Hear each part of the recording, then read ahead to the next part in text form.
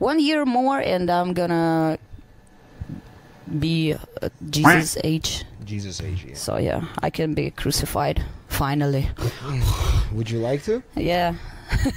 I'm tired, man. Let me hang. I want to have some rest on the cross, yeah. When I smell meat, I want it. And I would Yeah.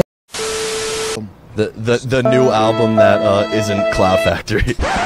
Oh shit. Thank you. Thank you.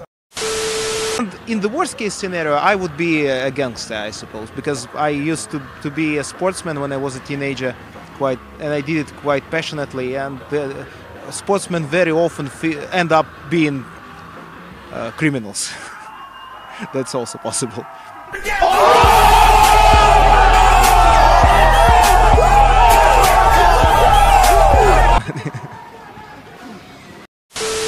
Want to know about how they feel around the only girl.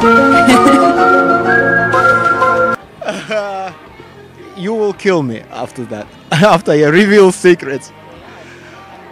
We, of course...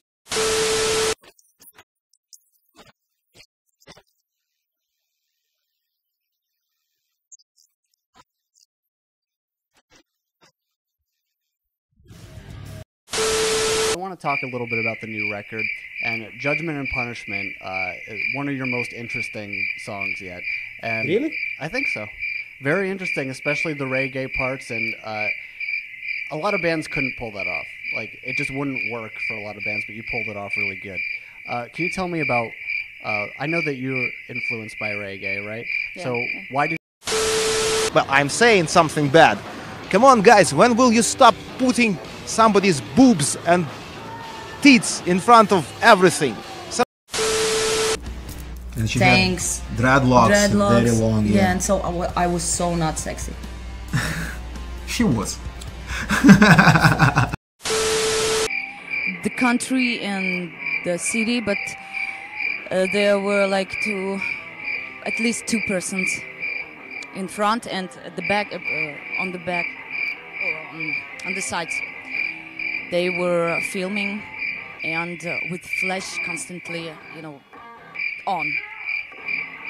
And I was already pissed off just because is Jinjer satanic? Cool. Wonderful question. Yeah. And the answer is no. No. No, see, Well, it's just a matter of style. Is Jinjer what? What?